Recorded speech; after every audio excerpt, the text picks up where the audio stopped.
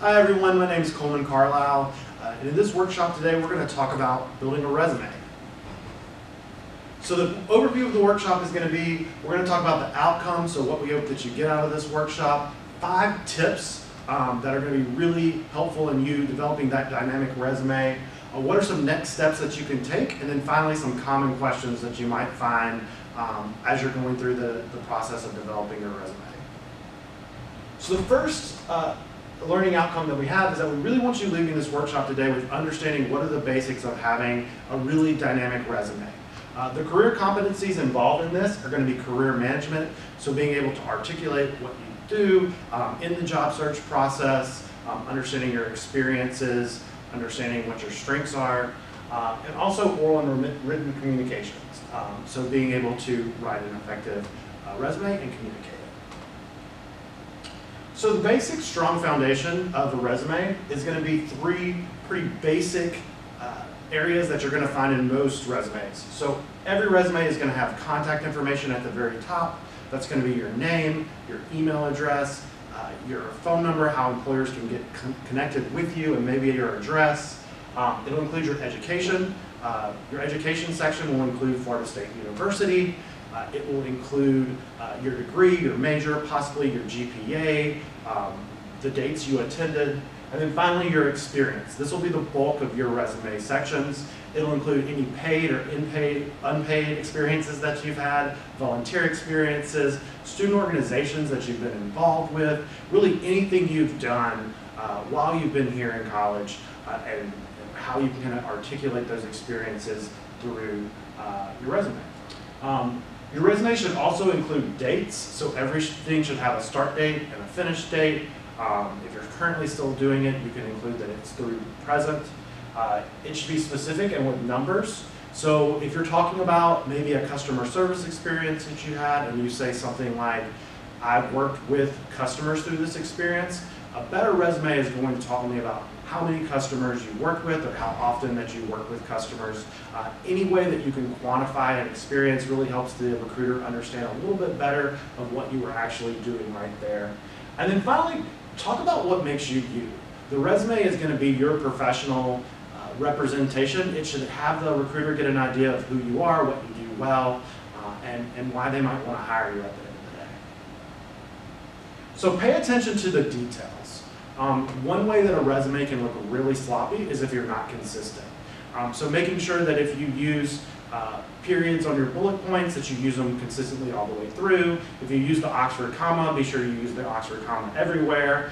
If you use FL instead of Florida, make sure you use FL everywhere. And just being consistent, because that will make your resume look consistent, it'll be clean looking, and it'll be really easy for a recruiter to read that. You'll want your margins to be either 1/2 inch to 1 inch. Again, being consistent, so whichever one you choose and what you've got space for, being consistent all the way around on your resume.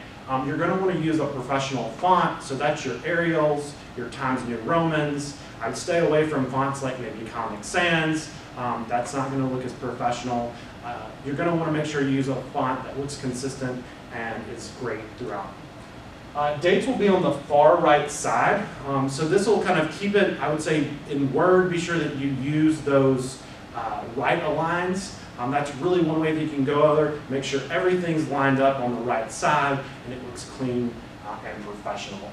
I talked about earlier using numbers when possible. Making sure that you quantify your experiences is really helpful. Again, you want to give employers an idea of exactly what you did and how often you did it. That'll help them have a better idea of what exactly you did in those experiences.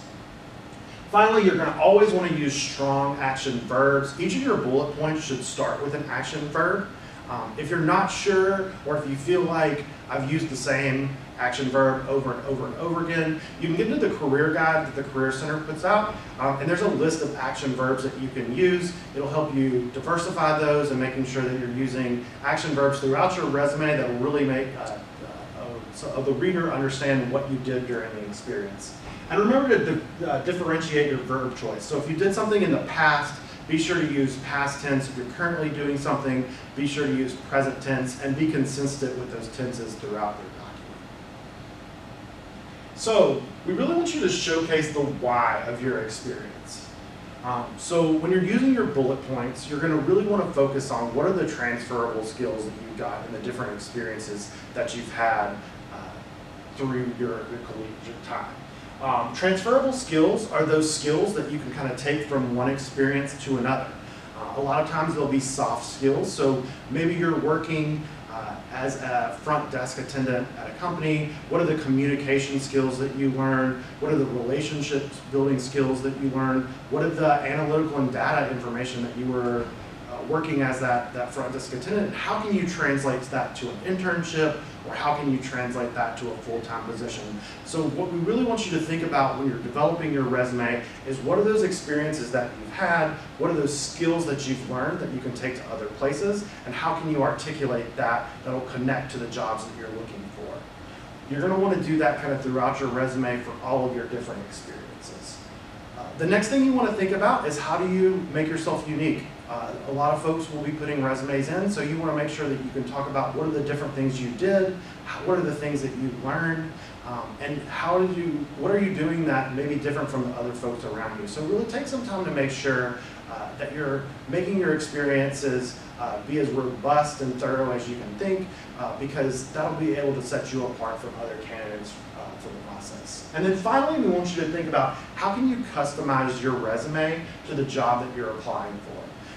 Most employment opportunities, you'll see a job description. You can take that job description and figure out how you can match your resume for that. I would encourage you to look for keywords. What are some of the skills that they're looking for? What are some of the experiences that they're looking for? And if you can highlight that on your resume or emphasize that on your bullet points, that'll be a great way for the employer to know that you're going to be the right candidate for them. So focus on the content, tip number 4. What we really want you to do is spend a lot of time thinking about how you can build the most effective bullet points in your resume. That's going to really tell the employer a lot of information about what you did and why you're the right fit. So encourage you to use PAR statements when you build your resume. PAR statements are essentially P, which stands for project. What is the project that you worked on? A, what are the specific actions that you did? And R, what is the result or outcome of your actions? An example of this might be if you took an experience where you worked in a boutique and sold $5,000 of merchandise. An effective bullet point for that would be your action verb, implemented, your project where you implemented effective customer service and sales technique, and then your result is to achieve $5,000 in monthly sales, helping team meet sales quotas. Finally, we'll talk about some of the ways that you can differentiate your headings throughout and your different sections. For student experiences, you'll see a lot of times there will be leadership experiences that you've had on campus. So those are those student organizations that you're involved in, the community service that you've done, relevant experience. So that might be internships that directly relate to the experience that you're applying for. Maybe it's a part-time job where you've learned those transferable skills. That'll be a good connection for that employment opportunity. Any research experience, so if you've done research in your time or worked with a department to do research, that's really helpful. And any technical skills or skills that are that you can kind of showcase. When I think of skills sections, you want to include things like languages that you've learned or languages that you're fluent in, any kind of technical computer skills that you can operate, anything like that that shows you technical things that you can do that are going to be different from other students.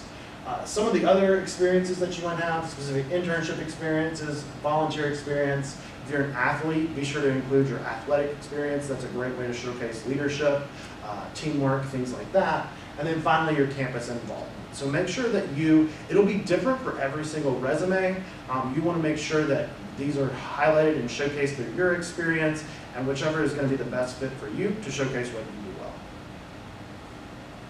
Finally, your next steps. So if you haven't started building a resume, one great place to start is to look in the Career Resume Guide. If you go to the Career Center website, it's on there. You can also get the career guides within the Career Center library. And that's a great place to get some tips, look through. There's examples that show you what your resume should look like. It's a great way to start and think about how you're going to build that resume. Once you have your resume built, I'd encourage you to visit the Career Center. You can get a career advisor to look at it, or meet with your liaison, and your liaison can also look at it to get to give you feedback on how you might improve your resume. So some of the common questions that we will see on resumes. Can my resume be longer than 1 page? So as an undergraduate, I would really encourage you to get your resume on 1 page. One, you want to be sure that you put your best experiences on there. You know, recruiters get a lot of resumes, and so having to flip through multiple pages might be difficult for them. So really concise 1-page resume is going to be really effective use of your time. I will say, you know, if you've had extensive work experience, or maybe you're a master's student that has had a little bit more experience, you may be able to have 2-page, but for the most part, as an undergraduate student, you're going to want to keep that resume to 1 page. Second question is, should I use a resume template? So in our career guides, we have some great templates for you to use, to look at. I would encourage you to use them. What I wouldn't encourage you to do is maybe pull a template off of Word and try to just plug in your information.